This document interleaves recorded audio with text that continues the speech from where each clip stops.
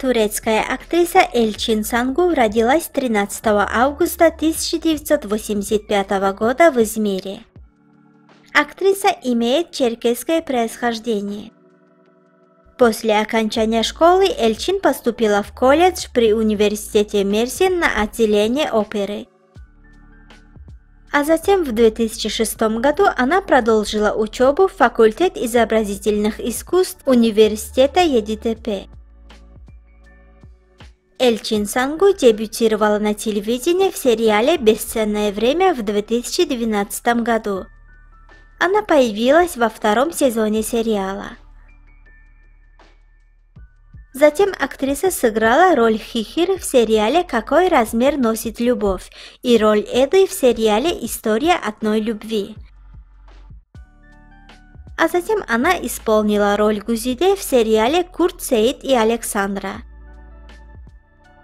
В 2015 году Эльчин получила свою первую главную роль в сериале «Любовь на прокат», в котором снялась вместе с Барыш Ардучом и Салихом Бадерджи.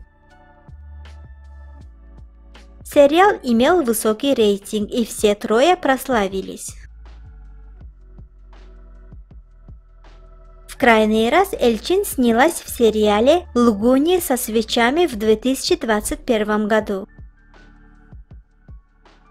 Уже долгое время Эльчин встречается с Юнусом Оздикеном.